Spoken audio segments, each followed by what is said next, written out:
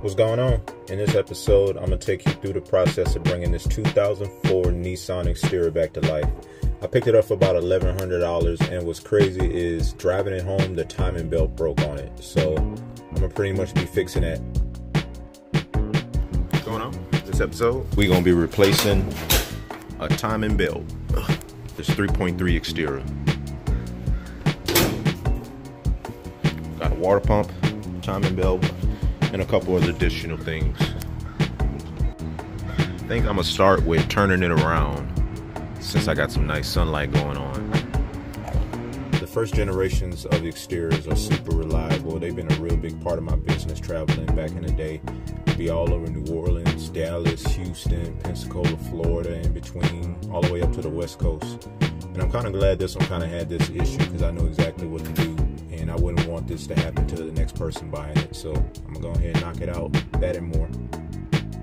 To get access to this timing belt, you pretty much gotta remove the fan shroud, the radiator fan, the idler pulleys, and drain the coolant, and a few more other things that are in the way. It's layers. All right, that's where I'm at. I removed all the pulleys and all the brackets that line up over here. That goes with the pulleys in the belt.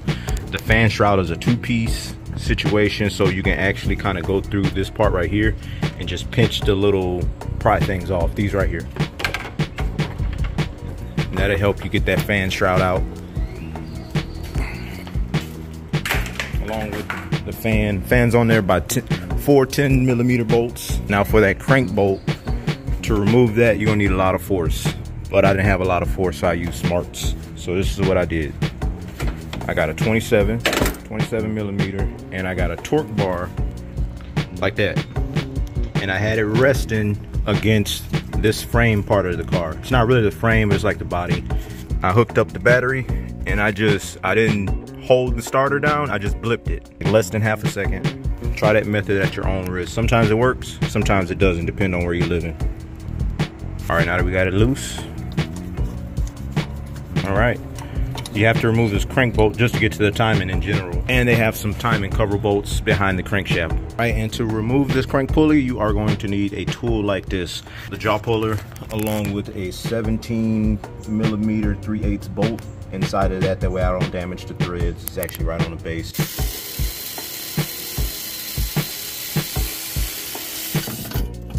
Look at that water pump. Good thing that timing belt kit comes with a water pump also. So that's going to be getting installed as well, along with some camshaft seals, just a water pump gasket, water pump itself. What is this? This is the timing belt tensioner. All right, now you got to remove all the 8mm timing bolt covers, and definitely make a note of where you go, because some of them are different lengths. And now we're taking off this belt. Oof, look at that. Key's not shattered, so that's good. It's a really, really good sign. Timing belt snapped. Thankfully, this happened at a very low speed. With this being an interference engine, it's definitely possible to save it. I set everything to top dead center. Definitely see where it failed at. Just old age. Alright, and that's it for now. I got the new water pump installed, timing belt set, top dead center, started it up. Started up great. Couldn't leave it running too long because the transmission lines aren't hooked up, so it made a little mess. But so far, so good. Like I said, I actually used to have one of these SUVs. It was my first traveling mechanic car, so I definitely know my way around it. It's one of the best engines. You gotta really like Xterras to love this engine. It's not meant for speed. It's just a little billy goat. Alright, got the water pump installed, made sure all the bolts were torqued down. I rotated this crank by hand about 4 times just to make sure that the timing marks lined up and everything, along with the distributor being at #1. This is #1 right here. So, and also what I did to find top dead center, this is your #1 cylinder right here. I removed the spark plug and I put a straw in there when I was rotating it, just to verify that those timing marks were top dead center also. So that straw should have came all the way up. All right, now I'm just about to start adding all the layers back on there. the timing cover, the pulleys, make sure everything lines back up, triple checking the bolts.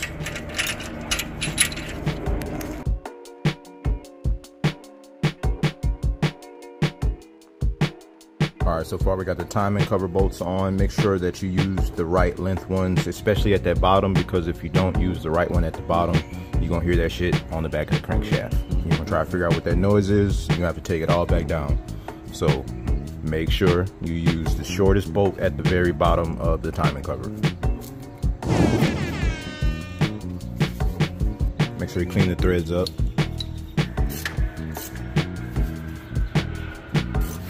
All right, got the crank pulley on. Now you can start adding the other pulleys and go from there. All right, we got all the belts on, all the pulleys tightened, got the fan shroud on, both pieces. Just need to top off the coolant, but for now we're just gonna start it up.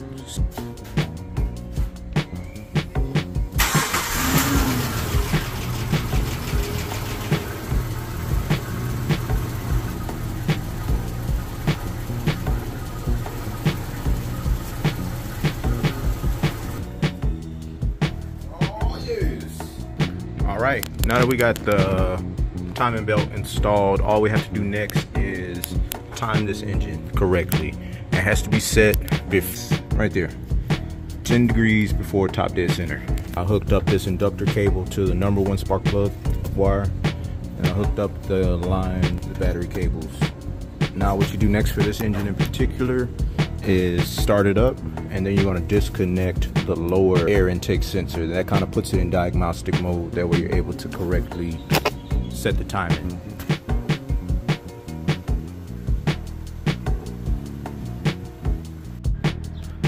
Just like that, we are good to go.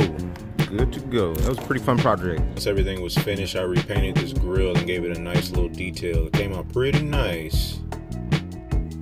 After spending only about $200 in parts, I was able to get it smoothly, and just 14 days later, I got it sold for $4,200. Nice.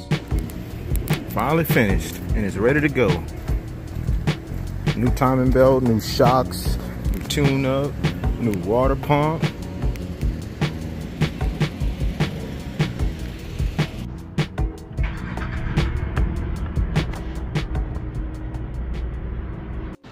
That is pretty much all for this episode. Thanks for watching.